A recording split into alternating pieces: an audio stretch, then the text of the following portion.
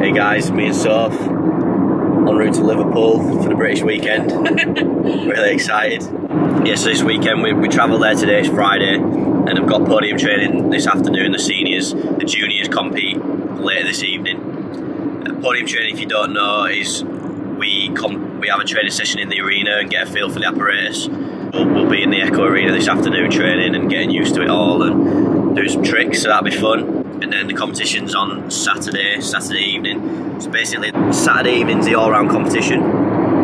So we're all fighting to be all-round British champ. So that'll be really exciting to watch. The arena's sold out, so the atmosphere should be incredible in there. And then the whole weekend, so Friday, Saturday, the juniors and seniors qualify for Masters finals on the Sunday. So it's individual finals on each apparatus. The top 8 throughout the whole weekend qualify for that.